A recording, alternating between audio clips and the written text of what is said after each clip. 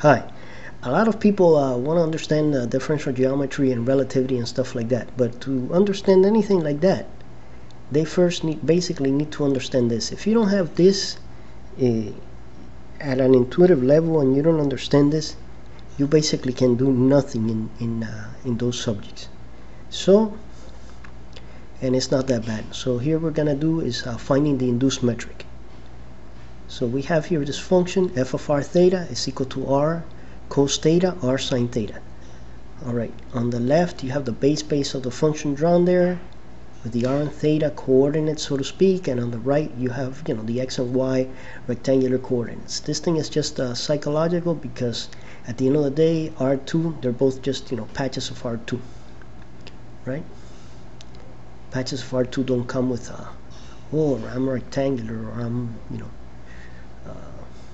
polar. Alright, now on the target space you have the metric 1 0 0 1. On the base space you have something drawn there, which imagine that you didn't have drawn there, so you just have, a matrix, but you don't know what the entries are. Alright, so now how are we going to find the entries of that matrix? The matrix on the left, right?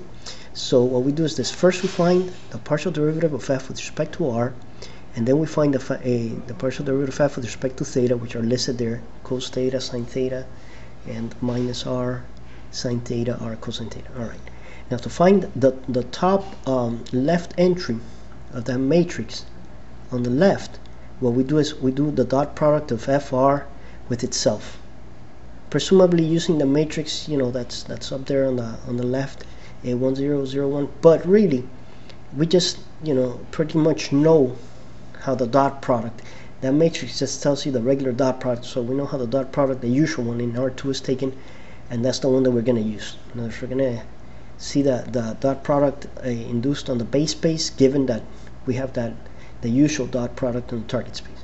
So for the first entry of the matrix on the right, the top right entry of the matrix on the right, we're going to do fr dotted with fr, and that's just multiply component wise and add, so it's going to be cosine squared plus sine squared, and we know that to be 1.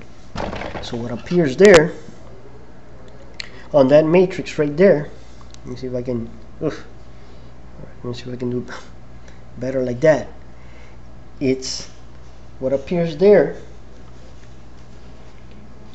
is 1, right? Because we got the sine square out, cosine square was 1. Now for the second entry on the top, we're going to do fr dotted with f theta, right? And when we do the dot product of those two, we find out that is a minus r cos theta sine theta, r cos theta sine theta. You add them and you end up with 0. So that's why that second entry up there is 0. Now we're gonna do this entry right here. Alright, that entry right there is gonna be instead of fr dotted with f theta, it's gonna be f theta dotted with fr, and that's gonna be 0. And finally, for the last entry, we're gonna do f theta dotted with f theta. Alright, and that's gonna be a r squared sine squared theta plus r squared cosine squared theta, which is just r squared. And thus we see that the last entry right here is r squared.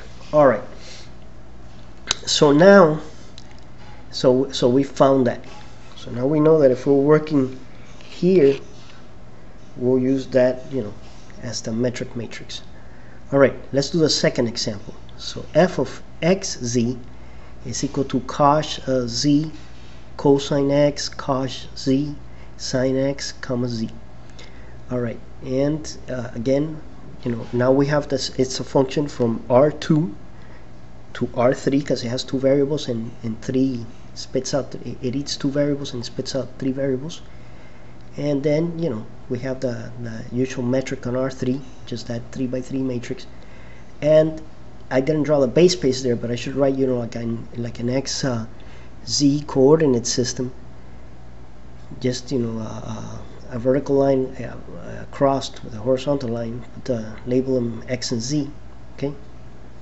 an analogy to what I put up there. And then we're gonna find the metric matrix, that's induced on that base from the target. And what do we do again? The first entry is just gonna be fx dotted with fz. Sorry, fx dotted with fx. The second one is fx dotted with fz, and this is on the top row.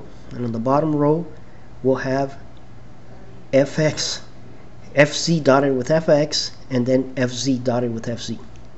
And when you work it out, you're gonna end up getting a cos z on the top left entry, and then on the bottom right entry you're gonna get zeros on the other ones, and on the bottom right entries you're gonna get a sinh z squared plus 1. Alright, finally, as a third example, you can do this f of xy equals x y squared, again a function from R2 to R3, and I'll leave that exercise to you.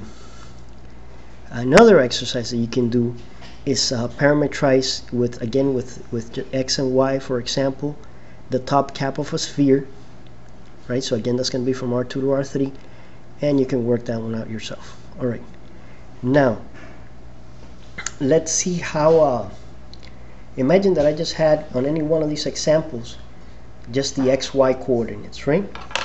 Let's see how we're going to use these metrics that we've constructed, these induced metrics.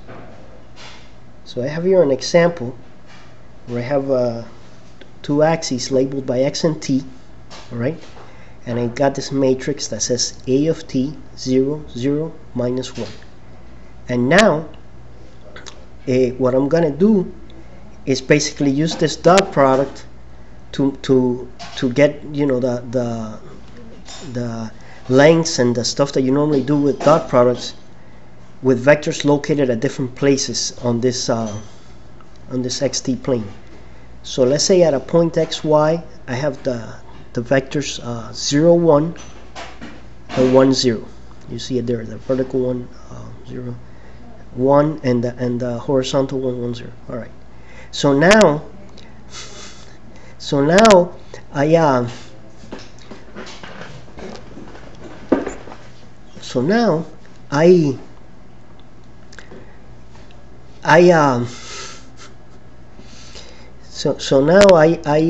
plug in let me see.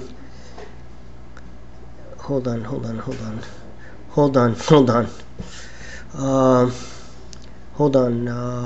Let's see.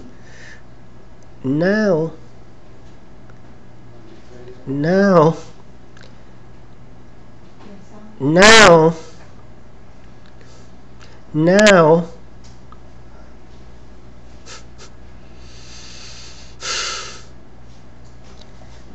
stupid fucks keep talking. Okay, now a of t is going to turn out to be g of 1 0 with itself.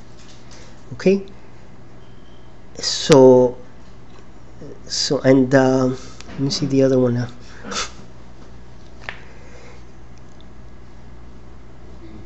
And minus 1 and there's some stupid fucks talking here, and minus 1 is 0 1 with itself,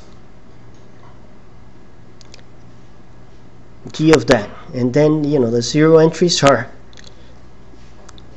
1 0 with 0 1 and 0 1 with 1 0. All right.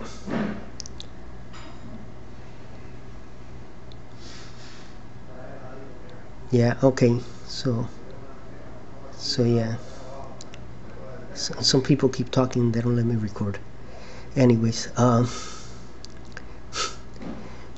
so you see it there. You see what the inner product is. I'll let you work that those examples by yourself and see what you can get afterwards.